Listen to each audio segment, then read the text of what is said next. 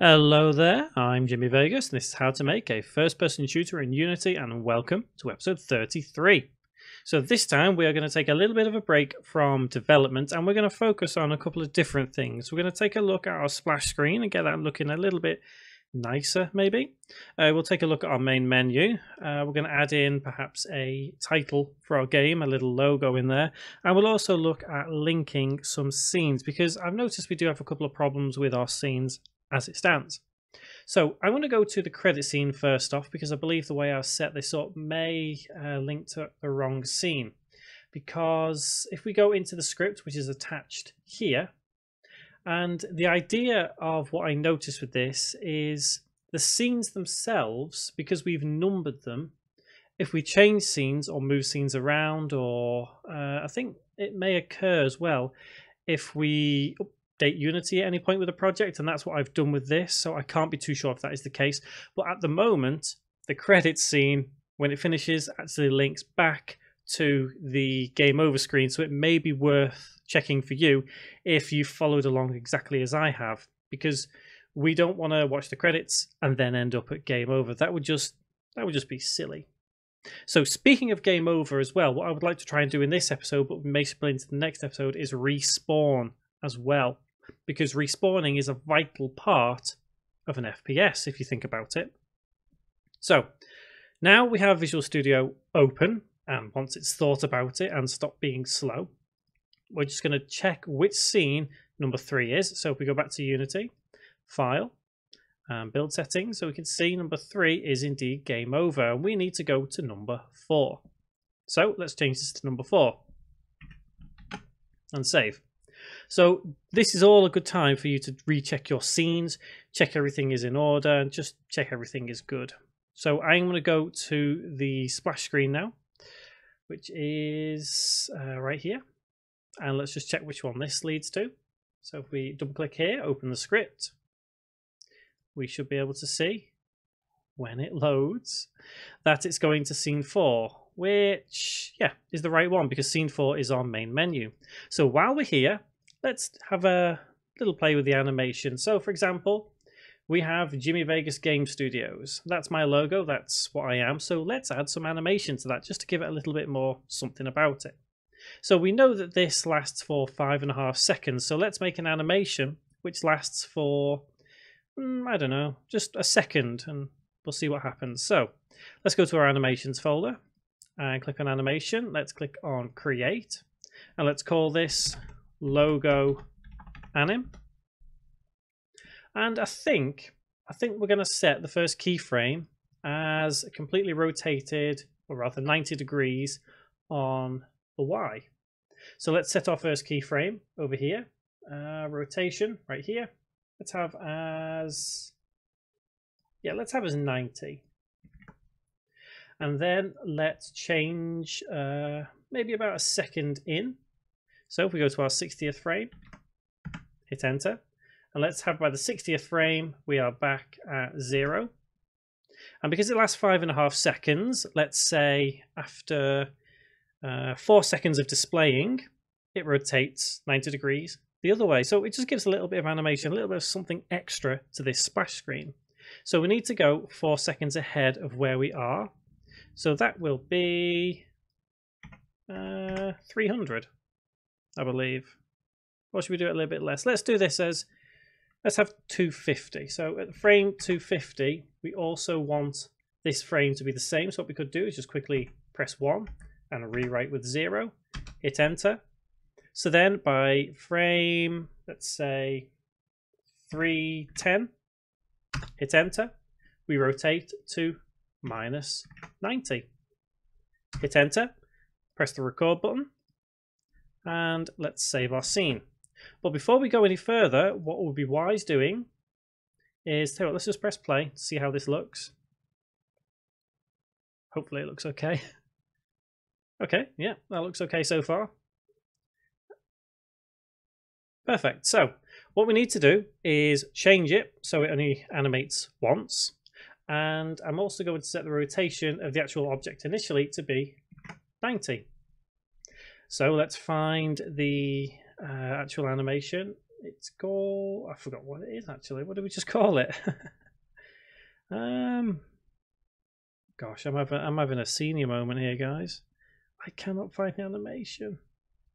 I cannot find it. I'm going mad. Logo anim. Untick loop time.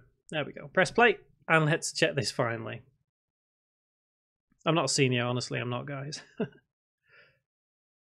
Excellent. So let's work with the main menu now. So let's save our scene and let's go to main menu. And as I said, I would like to bring in kind of like a logo for the game. So I'm going to go down to my textures folder here, and I'm going to bring in two textures, these two here. And I'm going to decide which one looks best. So I'm going to attach an image, so game object, UI, image, not raw image. And while I do this, I'm going to take both of these textures and change their type to be a sprite. Click on apply. And now I'm going to add, let's start with the dark one, and let's see how that looks. So drag and drop onto there. Obviously we need to expand it. So let's say height of 200 and width of 400, maybe bigger, 500. Let's align this to the top. And now I'm going to create a material for it, which we can apply, and hopefully it will make it look a little bit nicer. So in my material folder, right click, create material down here, and let's call it logo matte. And I'm going to drag and drop my dark logo onto the albedo, change the shader, particles, and we'll have additive for now. Back onto the image, and let's apply, if I can find it again, the logo material onto there, and press play. So yeah, I kind of like how that looks. It's not the best, but let's play with the colour. Let's add it a bit red slightly. And now let's also try with the inverted one. So let's create, in fact, we don't need to create a material. Let's just apply that texture to the original material. So if we go to our logo matte right there, textures, and apply. Doesn't make too much of a difference because of the way it's actually rendering through the shader. So let's try additive soft. We'll stick with what we had. So it's up to you how you want to do it. I brought in the inverted one just in case I wanted to say have it nice and, well, you couldn't see through it. It's completely opaque, but I do kind of like how that is now. That's kind of cool. So let's work with these buttons right here. Now, obviously we're not just going to have play game and credits. We're going to have different things here as well. So we may as well future-proof. So let's take our buttons and move them. Let's have them over here on the right. So let's take it, move it over here. Play game there. Credits. Let's move it down here. And should we change the font? Let's change the font. So on the text, let's have as this font here. And same with the credit. Let's have a new font there. And let me see. I think I'll have the normal color as completely, so the alpha set as 0. So I may do these alpha as 0 for all the buttons and see how that looks. So when we hover over them, they should actually change color. So I think the highlighted color, let's have that as black. So let's change it to black. And the same with the credit button. Let's have that as black as well. And I'm going to duplicate the play button, hold Control, press D, because I'm going to have this one as, let's have it as load, because obviously we're going to have loading and saving at some point in this series, so it would only be wise and sensible to have that there. So let's have that as load button. Now obviously load and play are going to do exactly the same at this present moment in time, and that's where scene linking comes into play, because we're going to need a respawn scene, and that respawn scene can be used as our initial play button function, whereas load would be something different. So let's try it one more time. Okay, so I quite like how that is. I might actually move the logo maybe to the bottom. How's that look now? Yeah, that'll do. That's all right. Okay, so let's get to work on a respawn scene. So File, New Scene. Yes, we do want to save. And we don't need anything to this, just UI, raw image, stretch the raw image in the anchor points, zero everything out so it covers the entire screen, and we'll set it to black. And now, File, Save Scene As, and we'll just call it Respawn. We'll just call it Respawn. And then in File, Build Settings, Add Open Scenes. So Respawn is going to be number 5. So basically, all this scene really needs is just the ability to go straight to scene number, I think it's 2, is it? Which is scene number 1, which is the main level. So we need this to take you to level 1 instantly, because that's the idea. It will reset everything that's in level 1 because we've exited the scene and not saved anything. So when we go back in, everything will have reset. So we've respawned. So let's go to our scripts folder. And right click, create C# script. And let's call this respawn level. And let's open that up in Visual Studio. And all we need is just void start.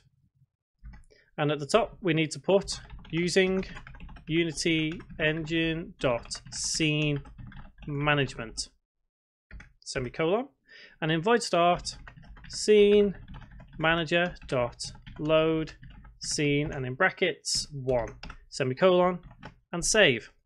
So no matter what happens when we attach this script to this scene, we will always go to our level. So game object create empty, and we'll just put respawn script, and then just attach respawn onto there. And let's save that scene. Now just to prove this works, let's press play. And even though we've loaded this scene, we actually go to this scene right here.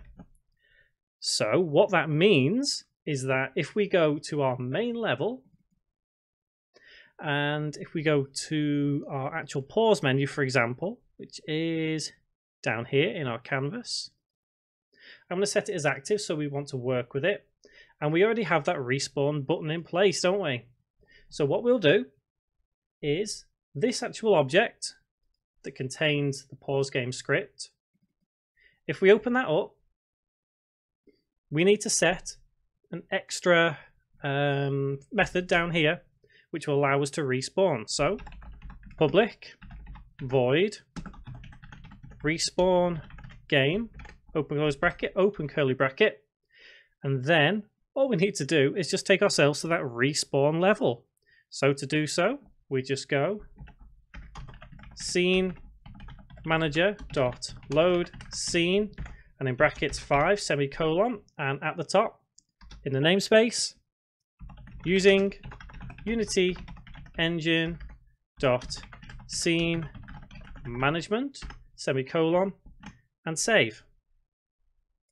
And now back into Unity, click on the respawn button, and here we just need to change it. So instead of unpause game, we click on respawn game, and then turn the pause menu off right there.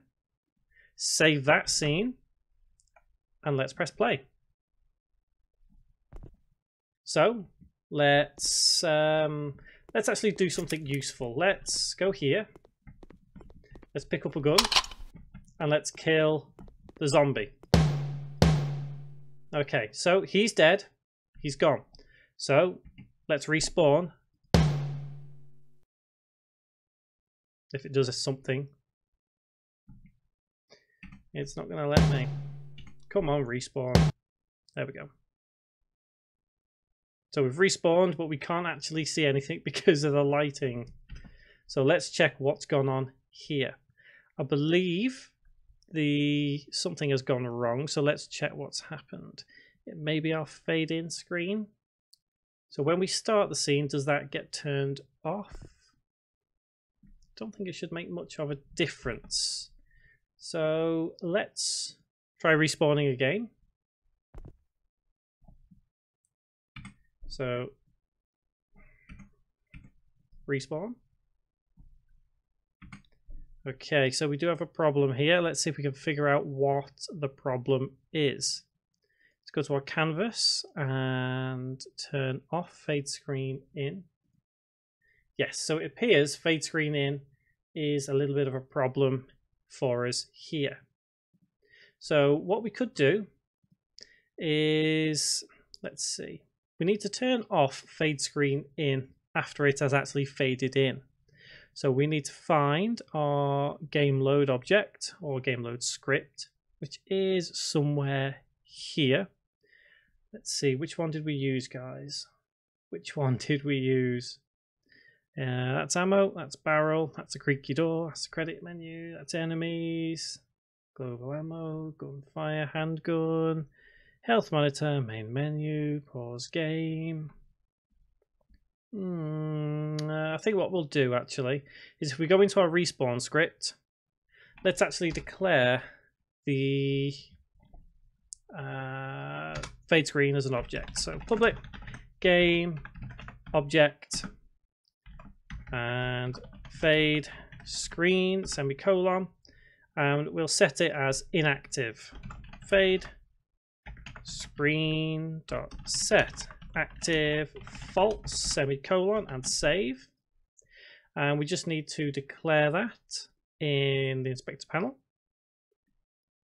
Just check for errors. Nope, that's fine. So paused object, let's bring in fade screen, save, and let's press play.